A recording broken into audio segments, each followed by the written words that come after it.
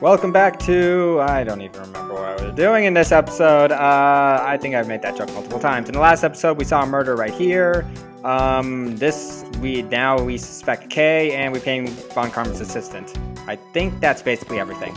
And in this episode, we're going to see who this guy is. So our victim was the secretariat of this embassy, I take it? Manny Kochin. I heard that he was an admirable person. Very admirable. Manny Kochin. I'm pretty sure we heard that name somewhere. Cause of death is a stab to the base of the neck. He was lax in watching his back. I was about to say watching his back. Dang it, I'm getting these two confused. We were fortunate that... Dang it, see, I missed it so much! We were fortunate that the fire missed our victim's body for the most part. If the fire had burned a bit longer, it would have made identifying him a hassle. So Mr. Kochin was stabbed to death in the middle of a raging fire? That is kind of epic, to be honest. What in the world happened inside this room? Don't you think it's kind of epic, though? Notes on this guy's body. I won't rest until I've inspected every suspicious nook and cranny. What's that thing in his pocket? There appears to be something in his pocket. This key! It can't be! What? Impossible! This is the Altagracia's key that was stolen 7 years ago? What? But that's... Huh? 7 years ago? Oh! 7 years ago! Do you mean that case where I was framed, sir? Yes, it's the piece of evidence that stole the life of Kay's father 7 years ago. Dang, which was then stolen by Callisto Yu. So Yu's part of this case too, wow. Mr. Faraday was killed with this key, sir? I highly doubt that. I thought he was killed with a knife. Don't you idiot forget that the knife can be a key. Scruffy, at the very least, to remember the details of the crime you're a suspect in. I don't think you can forget that very easily, to be honest. Francisca, as you will recall, Detective Gumshoe was not present when Miss Yu made her escape. Plus, even among law enforcement, only a few knew of this key's existence. That's actually true. He shouldn't have been able to figure out that it was the key to the knife. Doubt that a new rookie at the time would have been made privy to such knowledge. I feel like the victim right now. We're all trampled on, sir. I don't think he was trampled on. I think he was stabbed. I don't think you want to feel stabbed. I can do that for you, though. I suppose I'll just have to fill you in now. The secret to this key is... Do I have to do it? Oh, cool, I have to do it. Okay, so let's see... Dang, it's been a long time since I played this game. Screw the world ends with you sometimes, man. Oh, wow, that's amazing, sir. It's like some kind of magic trick. Why don't you hold it? Because I don't want to hold a freaking knife that could become a freaking key. Or a key that become a knife. I knew it. This is the same exact piece of evidence that Miss Yu took with her. Yeah, I know, right? I remember this beautiful pattern in the blade. I remember it as well. It's a vine motif, isn't it? That's weird. It has the petal from one of the Cadopian embassy things. It looks like two interwoven vines crisscrossing down the blade.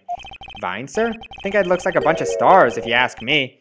That's true, too. It looks like the six-sided stars. It's the police marked on our IDs. I was thinking about another six-sided star that would had something to do with the Holocaust, but let's not worry about it. I really don't think you can call these stars. To say that the detective's art sense is underdeveloped would be an understatement. Don't worry, my art sense is underdeveloped, too. These guys kind of look like spikes and death, to be honest. Then again, it's a blade, so I can understand that. Why was the Babui's embassy secretariat holding this? While we don't know how Mr. Kochin came to possess this key, we do know that this was stolen by the Altagracia from the Cadopian embassy. That's right. Mr. Faraday had written that fact in his organizer. I believe this means that the further research is required into the country of Cadopia. Why don't you ask Ambassador Palano about what he hears? That might actually be smart. Supposedly, he was a candidate to be the Cadopian ambassador once again. Excuse me. Well, that was fun. Now I know what I'm going to eat for dinner. Okay, so that was a weird call, to be honest. Let's not worry about that. He should be able to answer any specific questions you may have. Okay. What about this? Is this a knife that killed the guy? Is this a knife to murder weapon? Some preliminary testing has been conducted. According to the results, the blood on that matches the victim's blood.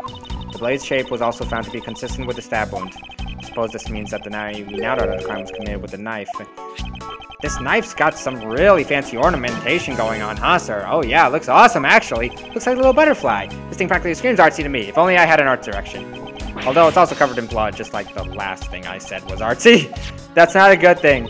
But the handle's pristine. There's not a single drop of blood on it. Speaking of the handle, I believe it was a butterfly motif. It's very beautiful. Aw, I like butterflies. I saw a butterfly today. It was pretty. I kicked its ass. That's a thing. Okay, this looks like a thing. No, it's not a thing. Cool. What's this? This man. Where do I know him from? That's all you got? Okay, is that everything here? Yeah, that's everything here. Don't really have anything else. Okay, cool. Let's see what Polano has to say. Hey, dude. This was your secretary, right? I can't believe that Manny fell among thieves tonight. Without him, I may not have no idea what my schedule for tonight is. You don't remember your own schedule? Ambassador Polano, I believe your schedule tonight will consist of listening to reports from the police. That and only that. I ask that you cooperate not only for your own sake, but for Mr. Cochin's as well. But he died. You're a rather strong man, aren't you? How fascinating! I love this guy already. He looks like a freaking lion. Here, I know it isn't much, but I'd like you to have these. What's this? I'm sorry, but it would be against my principles to accept a bribe. Oh, no. These are simply coupons we distribute to promote Babal. You guys promote Babal by giving us coupons? Remember, we offer a large number of discounts and offers when you visit lovely Babal. Now I remember, the Republic of Babal is known for its feverish tourism industry. So I guess he really wants us to show off in the freaking country, I guess, to give him money. I was wondering if you might tell me about the deceased Manny Cochin. He was my secretary and the ambassador secretariat charged with running the whole place. He was an admirable man. His death is great loss to our country. He was in charge of everything, accounting, printing, taking care of our national treasures. Sorry, but did you say printing? Our country's primary source of revenue is our tourism industry.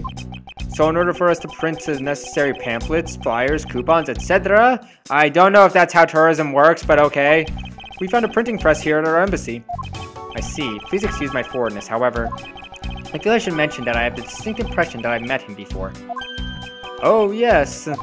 Since you are of the legal profession, I suppose you just might have. What did he do? And where did he do it? After all, Manny was involved in the KG8 incident.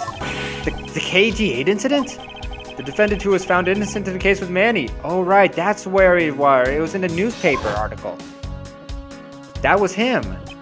So your Mr. Cochin is the same man as the one in the case. It's been 10 years. Manny recovered personally from that case and dove enthusiastically into his job.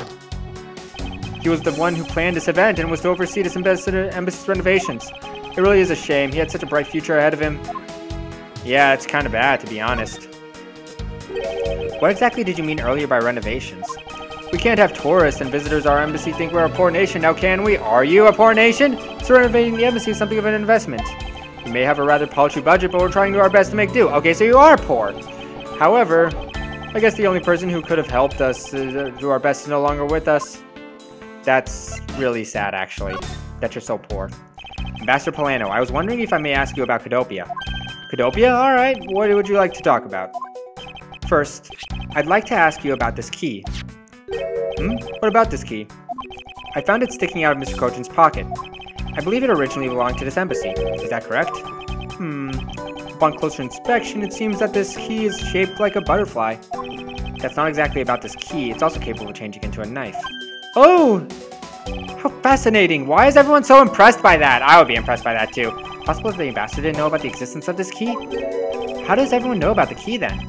Is this knife form? Is there a flower mark at the base of the blade? I guess this knife might be from when we used to be a part of Cadopia. So the Yatagarasu is part of Cadopia. And how did you come to that conclusion? It has both the Cadopia's national symbols, the butterfly and the flower. I suppose Manny used this key here at the embassy back when we were still Cadopia. So this key was stolen by the Yatagarasu 7 years ago. But why, exactly? Ambassador Polano, this key was stolen from Cadopia 7 years ago. By Callisto Yu, otherwise known as the Great Thief Yatagarasu. Oh, really? You were not aware that Miss Yu had broken into this embassy at that time? I'm sorry I can't be of much help. I'm not very familiar with the details, you see. Then what are you familiar with? You're the freaking ambassador. You only became the ambassador after Babal became its own independent nation. But if Manny were still alive, he would probably know about what happened back then. Mr. Cochin and Miss Yu were know each other 7 years ago. But that doesn't explain why I found the Yatagarasu's key here in the present. What do you mean? Yeah, I thought it does. I actually can't present anything to you right now. What about a knife? Can I present a knife to you? Oh dear. If people were to find out that a murder occurred at our embassy, the number of tourists would plummet, as would our revenues. It would be a disaster. I like how this guy only cares about money. What are we gonna do? He really does seem worried. Perhaps I should refrain from bringing this up. Yeah, there's nothing else I can really talk about here. So you get to deal with yourself. Let's talk to you. Miles Edgeworth. What is it? Let me tell you something. You're currently my subordinate. I know that. And if you wish to convince everyone else of that, you will speak to me with respect. What did I do? I didn't even talk to you yet. What's with the giddy glint in her eyes? I don't think that will really be necessary, Francisca. Oh, really? Well, it doesn't matter. It doesn't change the fact that you are still under me. I thought Francisca was flying around the world in pursuit of the smuggling case. So then why is she here at this embassy? Something doesn't make sense in this scenario. I was investigating at the Alabastrian embassy, then I got wind of this mess. Then why are you here then? Oh, that's right, the Yatagrasu was due to appear at the embassy as well. Why are you worried about the Yatagrasu though? Yes, but the difference is that we don't have a fire over there. Although there was an extended at the Alabastrian embassy as well. But I left Agent Lang in charge of that case and came over to the Babley's embassy. Yeah, Lang is here too. Well, I mean, like, Sheena's here, so most likely Lang was here. I see you've met. Well, he's in the Alabastrian embassy acting as a bodyguard for Ambassador Alba. However, he seems to have a different reason for being here. I wonder why. So the suspect in the murder that occurred in this office is that little girl I see. Is she perhaps trying to be the Yatagarasu? How did you not realize? She just has been yelling that every time you see her. Kay would never harm a soul, sir. Kay? You remember, do you not? About the case we investigated together 7 years ago? Yeah, I know, you just forgot. That girl is the daughter of the victim in that case, Mr. Faraday. So she's that feisty little girl. Kay has been on the trail of the Yatagarasu, which is how she ended up here, looking for the one who took her father's life. I see. Kay's truly trying hard, but you know what? The Yatagarasu just keeps on tricking us all. How so? The Yatagarasu sent a card saying, I will be there to steal your dirtiest secret. She did. But all we've had is an arson and a murder. The lab boys aren't going in circles. You know what this is, sirs? It's a breach of contract, and it's going on the rap sheet. I don't think you can call a thief a rap sheet. There's a lot of problems with the breach of contract. If you ask me, I'm perfectly fine with the fact that nothing was stolen tonight. I do wonder, though, if Koiso really is the Yatagarasu. And that's all we seem to get out of her. So we'll see the rest in the next episode. It's already been 13 minutes, and we've already gotten a little bit more stuff done. So we'll see you guys in the next episode. It's Neon2 signing off.